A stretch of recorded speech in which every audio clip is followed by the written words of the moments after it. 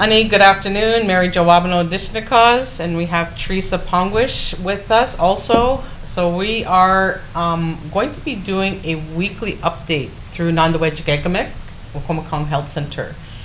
And fortunately, we have the pleasure of having this on an anniversary date. So we're 1 week from our travel ban.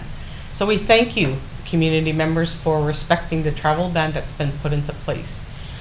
As a community, we've all been faced with the challenge of trying to safeguard our community, all our members, from being exposed to the coronavirus. We've shared all the health messaging, all those directives and the guidance we've received from the World Health Organization, our federal and provincial governments, and all our local partners that are connected to health. Our leadership through OGAMA and Council have, along with our management across all our departments within WUT, have all been participating in the planning and the implementation of various community-wide initiatives aimed at exposure reduction, while at the same time ensuring community members have access to essential services and life provisions such as the groceries and the medications, along with the care packages that have been established and delivered to our homes, including the community screening that has been taking place on a daily basis through our various departments. The Wukumakong Health Center essential services remain in operation, but with modifications. Our doctor appointments are now conducted mainly over the phone, or in more serious situations may require that face-to-face appointment. So all patients in that instance are also go through the screening at the door before entering our health center. The health center has also been very active on social media, and most notably through Facebook. So we appreciate that you're following our page and learning what we're up to. We share any and all updates and this information regarding COVID-19. And we also provide video updates through our messaging from various departments. And we thank all those departments who have taken that time to keep our community members informed and engaged. So miigwech for that. Our primary care team also maintains their own virtual programming. So look for that page, and please continue to participate in that, in the fitness and nutrition activities. We believe it's critical to remain in communication with each and every one of you in our community in relation to COVID-19. And we believe in addressing priority concerns being expressed by you, our community members. So with that, we know there's been a few questions that have been presented to us. And between Teresa and I, we're gonna facilitate these questions and come up with some responses so we keep you informed. So I'll ask the question, and this is going to be our format, and Teresa will provide some response to that. So the question of how much privacy is there when someone is being tested or diagnosed, and who would know, Teresa, about those testing and the results? So who would know who is being tested is going to be the COVID Assessment Center emergency room nurse who is booking that appointment, as well as the client themselves, so they would know. And if they are in communication with our Wukumakong Health Center nursing staff on the nurse on call phone, they would also be aware as well, because we're hoping that they're reaching out to us through this enhanced surveillance program that we have here in the community to try and pick up on symptoms as they're happening and making those referrals as needed to the COVID Assessment Center, so the nurse would know as well. And we encourage that dialogue between the nurse and the client who is going to be tested, just so that we can provide that further support to that individual. And in terms of it being reported or announced, no one really knows when that test becomes back negative, not even us. That's why we encourage that communication between the client and our nursing staff, so that we could make sure that the case is closed and just do our proper follow-up that way. But we're not made aware when you do receive a negative result. It's just through that open dialogue and that open conversation between the client and the nurse, and that is it. When we report a negative, we do not give your name out. We do not report that to anybody. That is private health information, and we respect that. And it's up to the client themselves if they feel the need to share that with individuals to say, hey, I got tested and I'm negative, right? Which is a good thing. Most people want to celebrate that. Right. So that is something that they could be doing if they choose to. So the other question is, what is the process for alerting or notifying the community if someone may have been exposed or to someone who is tested positive? So in that instance, again, we're hoping that the nurse is involved and that nurse-client relationship is happening. The nurse would provide teaching. She would find out from that individual who they were in contact with, and then make her own kind of write down the names and contact information of these individuals, and also more information about how long of a contact they had with them to determine, are they a close contact of this person, or did they just briefly walk by them somewhere, or were briefly walking past them in a you know, at work, or, you know, in the community. That would be considered low risk. So when we're doing case management of these cases, we try and determine, are they a low risk contact? Are they a medium contact? Or are they a high risk contact? So we go through all of that when we are going through our contact tracing process, and that's how those individuals would be notified to say, you may or may not have been in contact with someone who was tested for COVID. So their name would not be disclosed, right? Okay. Their name would not be disclosed. They would just say that you may have been in contact with someone, and to be provided with that teaching so that they're aware of the symptoms and what to self-monitor for, and any self-isolation requirements that are required at that point. So in the event somebody is tested positive, what is our message to the community?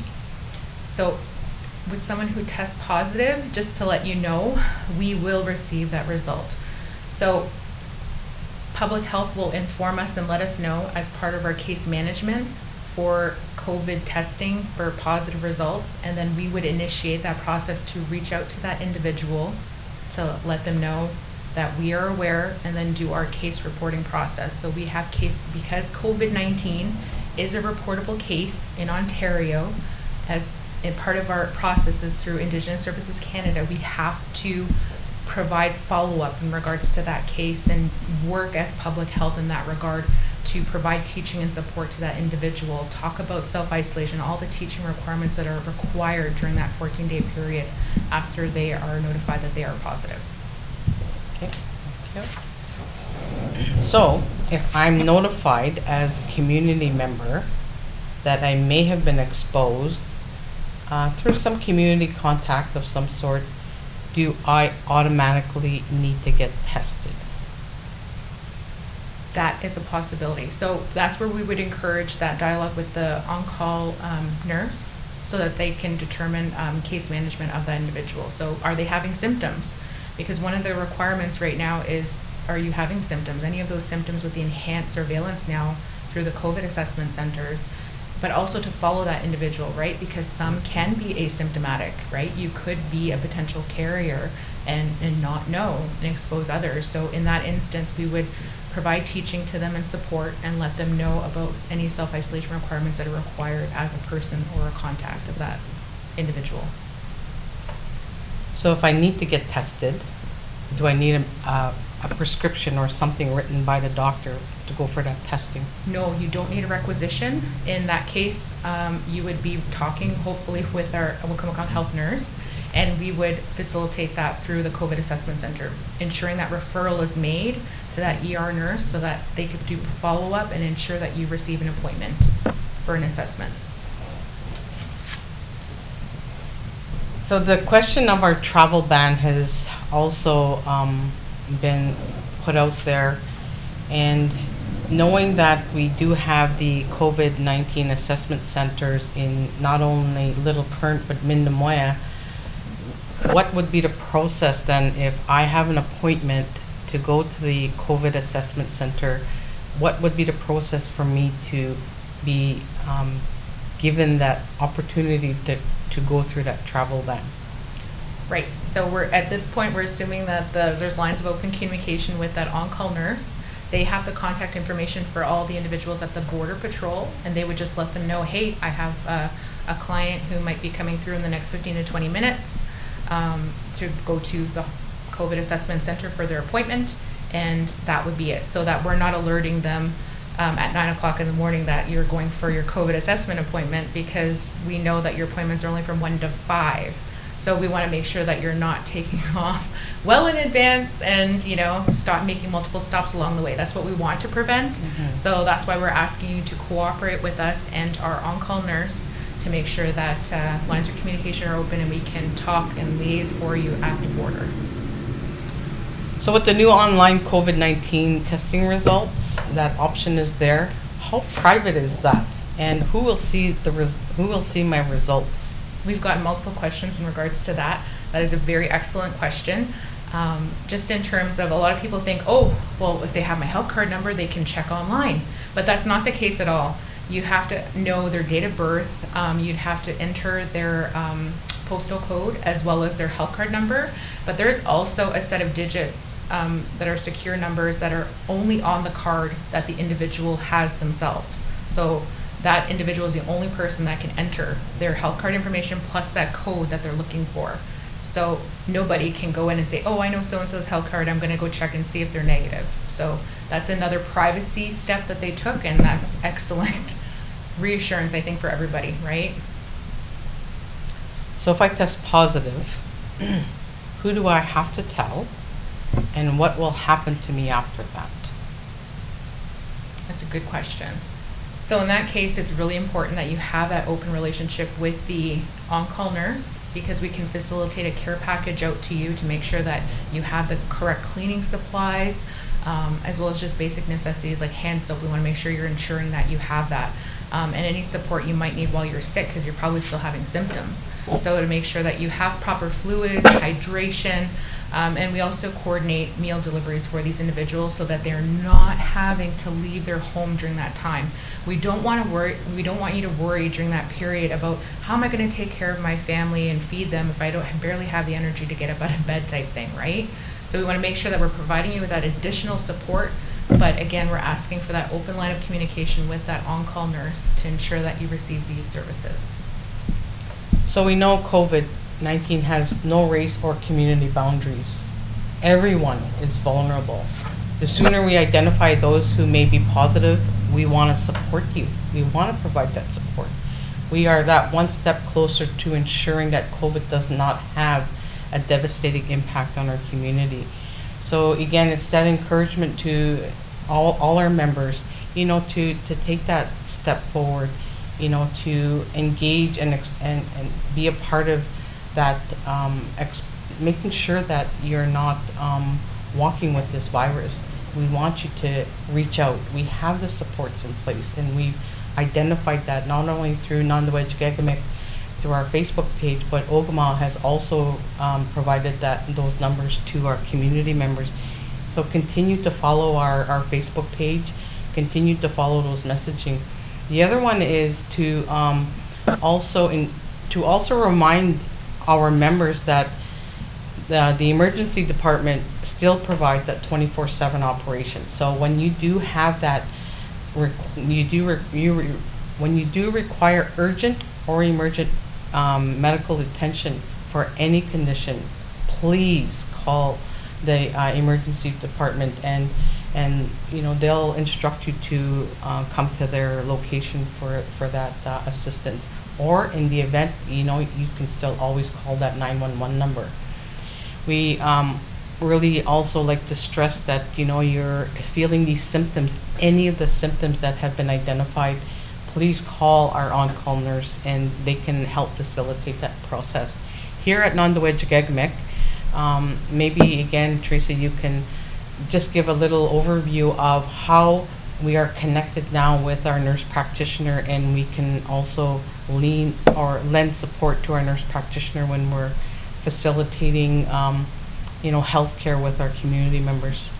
Right. So we're very lucky to have our relationship with Naandwechige with the visiting provider. So in our community, our nurse practitioner is Brenda Boudry.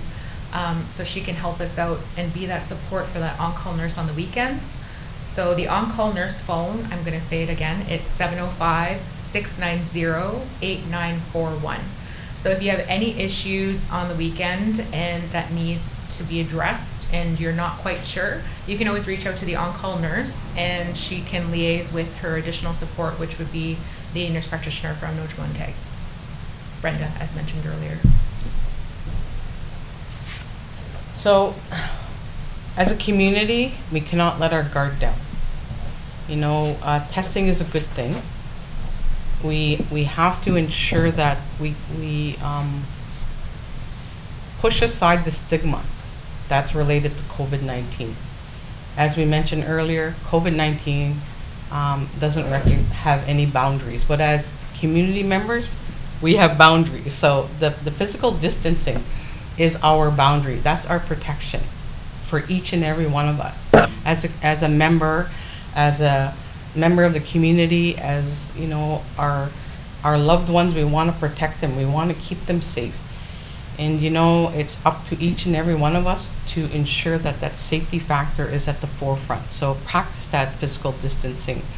You know, you want to check in on your loved ones, fine. Go on Facebook. Many people have FaceTime, so let's take advantage of those ways of communicating. You have your regular phone, you can pick it up and dial your loved one and talk on the phone and see how they're doing. We need to be proactive. You know, we need to continue to be proactive, not reactive, and to continue embracing our loved ones. We have many vulnerable people in our community. I think about those of us who are living with diabetes, those who have been impacted by cancer, you know, COPD, asthma, any of those lung conditions that may be impacting our health. We have many smokers in the community. We need to think of all those risk factors that require our attention. So we need to respect the environment in which we're living and protect the health and safety of our members. So please take that opportunity each and every day to show that respect, you know, help one another, and you know, offer that support through the telephone call. You know, remind them of the services that are offered through Naandwechige-Gamig, and reach out, because we do have the support there for you. So on behalf of Naandwechige-Gamig, we'd like to again thank you for giving us this time to share some of these questions that have been presented to us, and we look forward to doing this again a week from today. Naandwechige, and thank you.